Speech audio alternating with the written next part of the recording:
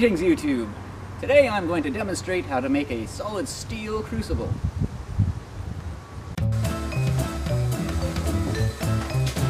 Two and a half inch nipple, half-inch drill bit.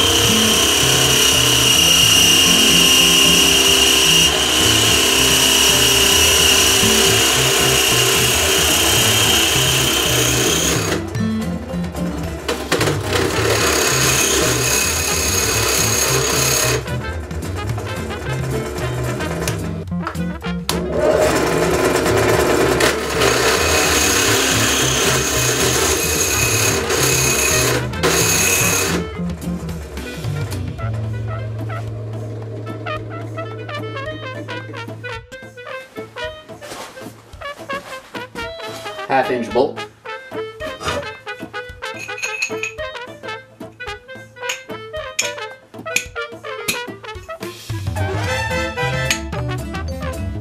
Half-inch nut.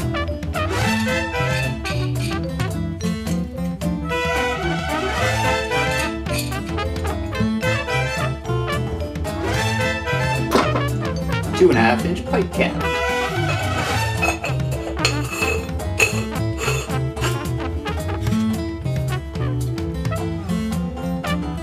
Ta-da! Thank you for watching. Well, that turned out pretty well, if I do say so myself. The steel should have a greater heat conductivity than previous crucibles made out of graphite or clay or whatever, and will definitely be able to withstand the temperatures needed to melt brass and aluminum and zinc.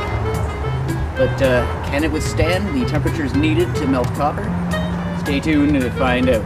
Probably this weekend. Thank you for watching.